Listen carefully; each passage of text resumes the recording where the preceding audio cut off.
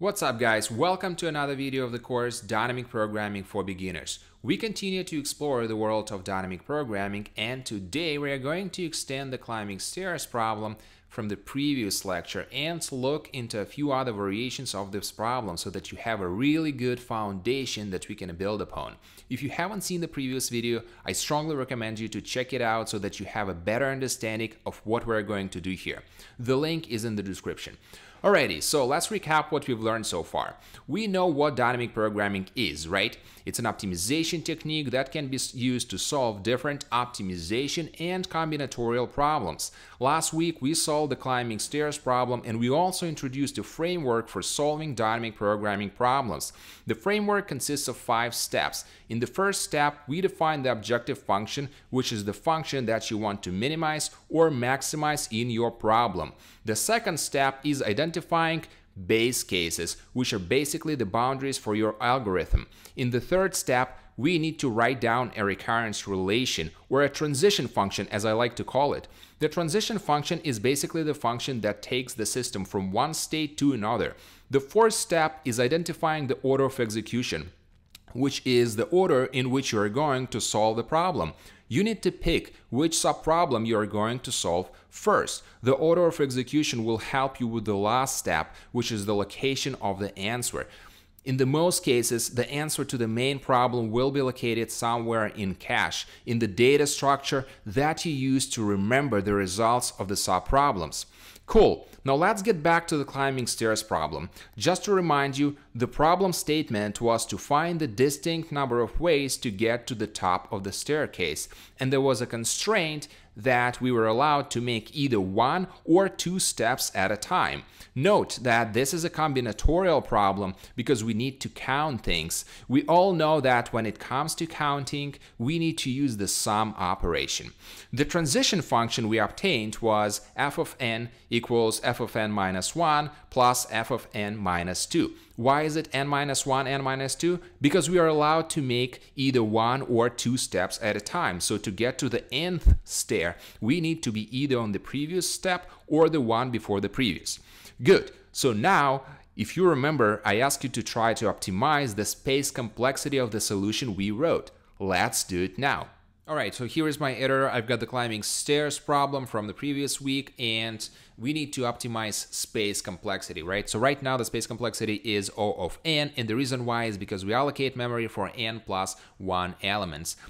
So it means that the higher the value of n, the more memory we need to allocate to solve this problem, right? So just to illustrate this idea, I wrote the utility function print memory that prints out the amount of allocated memory. So let's run this function for a high value of n and see how much memory is allocated. So let's say n is 1 million. I've got this test case here. So as you can see, we allocated 7.8 megabytes of memory, whereas like for n, when n equals to 5, we only needed 0.1 megabytes, right? So why is it 7.8? The reason is because in Go, int is of size 8 bytes, so we need 8 bytes multiplied by 1,000,001 elements, which is about 8 megabytes of memory needed to keep this array in memory, right? So how do we optimize that? If we take a look at the recurrence relation, at the transition function, we can see that we always access I minus 1 and I minus 2 elements, right? So the previous 2 elements. And it means that we only really need 2 variables here, which would give us access to the previous 2 elements. So if we take a look at, let's say when n equals to 4, our DP array would look like 1, 1, 2, and 3, right?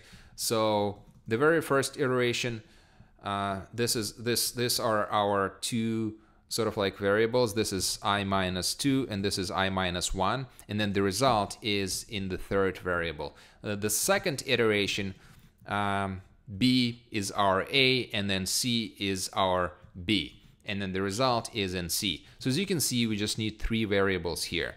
So let's do that. So we can drop the DP array and we can say that this guy is A, that guy is B, and we also need C, which would be our answer.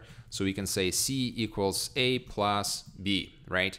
And then the result is in C. So now the only one thing that we need to do, the last thing that we need to do here is to essentially shift A and B to make them the sort of like the new values, right? So as you can see here, our A is now B, and then our B is now C. And that's pretty much it. So now the space complexity of this function is O of 1. And let's check out how much memory is needed for this version of the problem of the function to work.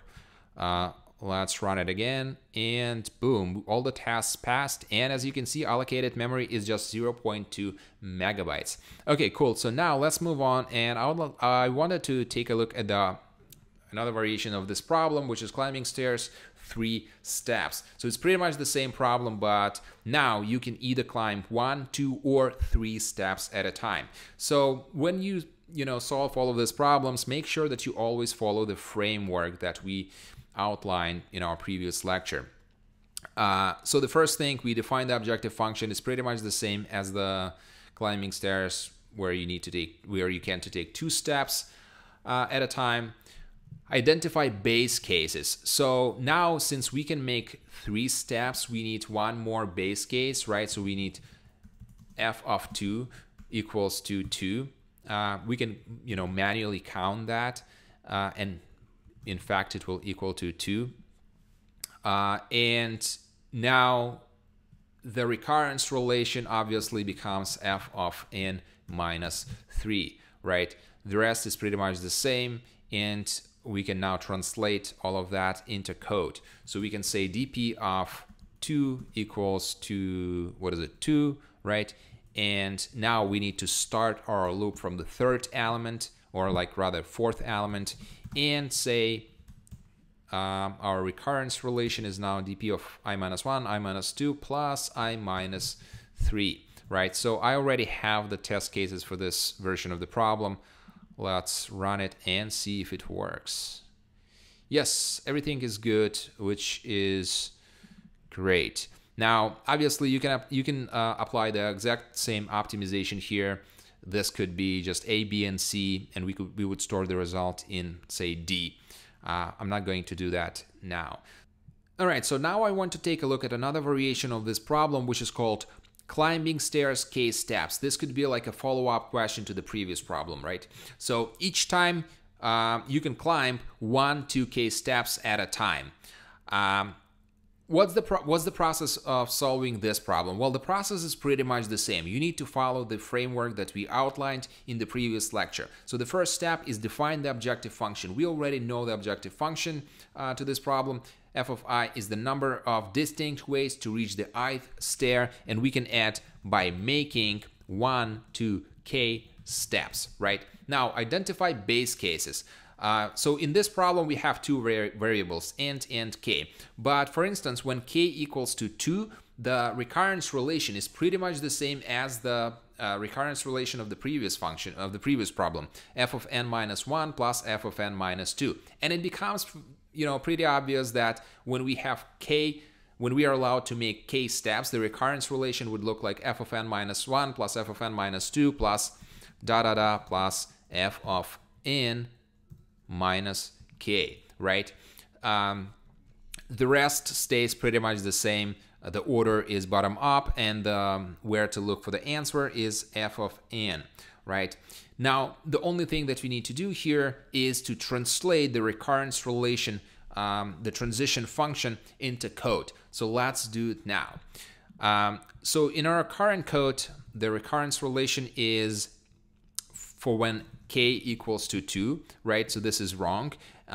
We need to solve this problem for any value of k, meaning it would be dp of I minus 1 plus dp of I minus 2 plus dp of I minus 3 plus dp of I minus k. So how do we do that? Well, we can just add another loop. So we can comment that out and say for all the k's starting from 1 to k, right? J++,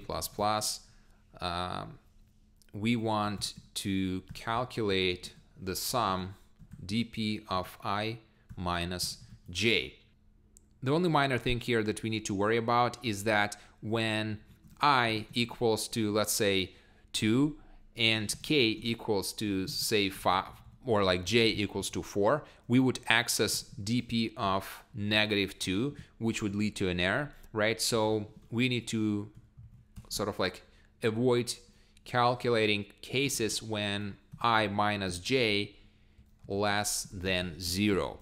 In this case, we just want to sort of like continue and ignore the loop. And that's pretty much it. Let's try to run the tests for this function. I added all the tests from the previous two functions, from the previous two problems, when k was 2 and when k was 3. Let's see if everything works. And all the tests passed, which means that the function works as expected. Great. So now, what's the time complexity of this function? So the first loop we execute n times. We run it n times, right? And then the second loop is of size k, meaning that the time complexity is O of n by k. What is the space complexity? We allocate memory for n elements, which means that the space complexity is O of n. There is nothing else. We don't allocate any other memory. We could optimize this problem down to O of k by doing pretty much the same optimization as we did in the previous two problems. Thank you so much. I hope this was useful, and I'll see you next Sunday. Take care and enjoy the rest of your day. Bye, guys.